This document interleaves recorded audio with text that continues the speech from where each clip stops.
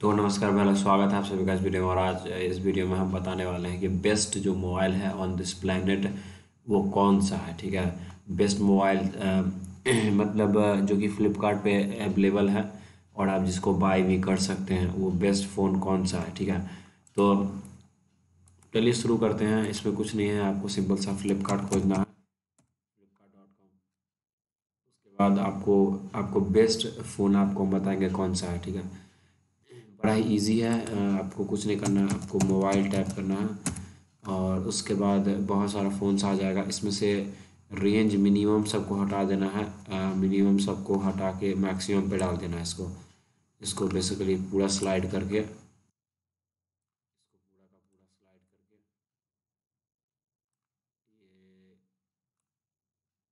ये basically slide करके यहाँ तक ले आना है। ठीक है, 50,000 हो गया। उसके बाद 6 GB रैम से अबव दिखाना है। ठीक है, उसके बाद ब्रांड नहीं मैटर करता है, कस्टमर रेटिंग 4 पॉइंट से ज़्यादा होना चाहिए।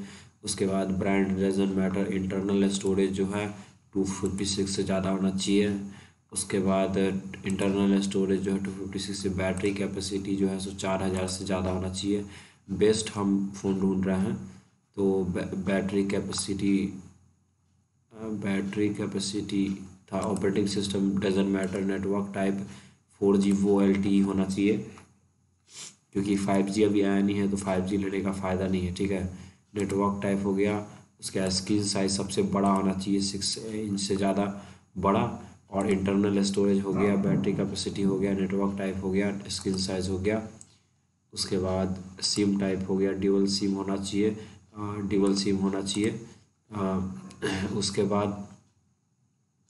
उसके बाद primary camera 21 MP and above होना चाहिए, और primary camera 21 MP and above होना चाहिए। सेकेंडरी कैमरा 16 से सेलेक्ट नहीं करेंगे, ऑफर्स वगैरह नहीं। Processor brand Snapdragon, speciality high, कोई स्पेशलिटी नहीं डालेंगे। टाइप स्मार्टफोन, ऑपरेटिंग सिस्टम कुछ नहीं है। Availability clock speed 2.5 GHz and above होना चाहिए। ठीक है, क्लॉक स्पीड हो गया। और फीचर्स में सारा में टिक लगा देंगे, फीचर्स में जितना है सब में टिक लगा देंगे। फीचर्स में NFC भी होना चाहिए, और NFC भी होना चाहिए फीचर में, वाईफाई भी होना चाहिए। ठीक है, फीचर्स में सारा का सारा, नंबर ऑफ कोड्स में ऑक्टा कोड होना चाहिए। सारा का सारा बेस्ट हम सेलेक्ट किए हैं। तो एक फ़ोन का नाम आता है जिसका नाम है ओप्पो रेनो 10X जूम।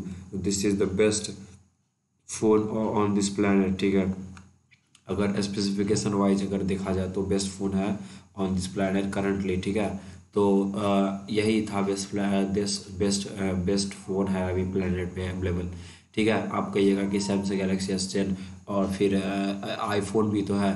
देखो भाई, आईफोन का कैमरा मानते हैं वो दोनों भी है, लेकिन एक्चुअली में रियलिटी यही है कि जब भी हम आईफोन को भी कंपेयर कर चुके हैं आज तक।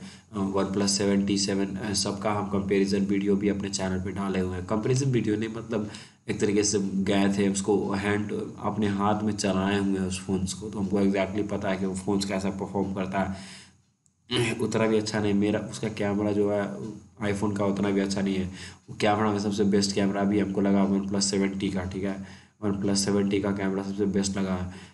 जो भी हो, लेकिन ओप्पो रेनो 10X जूम पे कभी हमको हाथ साफ़ करने का मौका नहीं मिला, लेकिन अभी तक का बेस्ट फ़ोन स्पेसिफिकेशन और ओवरऑल हर एक चीज़ में जो है सो हमको ओप्पो रेनो 10X जूम ही जो है सो लगा है, क्योंकि देख सकते हैं ये हर चीज़ बेस्ट है, हर एक फंक्शंस है इसमें। इसके बाद आपको OnePlus 7T ले सकते हैं, उसके बाद बहुत सारा आता है। उसके बाद आईफोन आता है, उसके बाद सैमसंग गैलेक्सी S10 आता है। ठीक है, और उसके बाद जो भी लेना है आपको ले सकते हैं, लेकिन ओप्पो रेनो 10X जूम जो है सो बेस्ट स्मार्टफोन है, क्योंकि हर एक चीज़ हम सेलेक्ट किए हुए उसमें टॉप में आया ओप्पो रेनो।